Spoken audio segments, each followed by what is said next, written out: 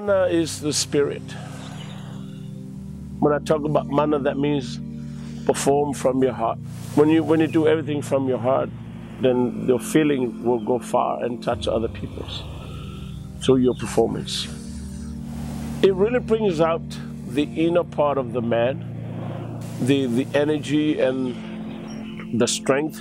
Mana is more like how your spirit reach out to other people through your performance and what you're doing.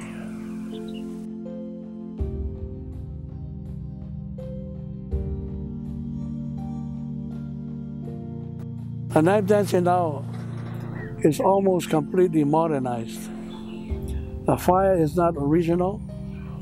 The moves that the boys are now doing, either they're doing it 20 times faster, or they added, incorporated some modern moves from the baton twirling and juggling moves.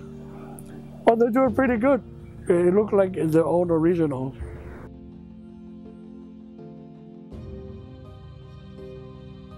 Most of the time is a mind over matters because you're dealing with a knife and fire. It's dangerous. You do get burned. You do get hurt. But if you quit, then you fail. Alo and kaku, ngengo, all those words means move quickly, stamp, and don't be afraid. Get ready to destroy your enemy. If you go to war and you come home, no scars and no crippledness, then you haven't been to a war.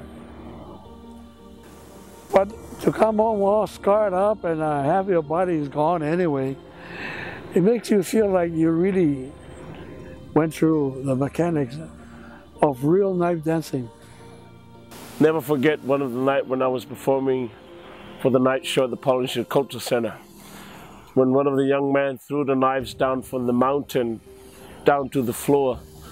First knife came really fast, switch, and the hook came last. The hook went right here in this hand and then went through the other side. I pulled it up really hard and screamed and yelled at him to throw the other knife, and I kept going. The crowd was very quiet at the time because there was a lot of blood all over me. But the show must go on. No matter what happened on the stage, keep going. It's not something that you can do overnight or 1 year.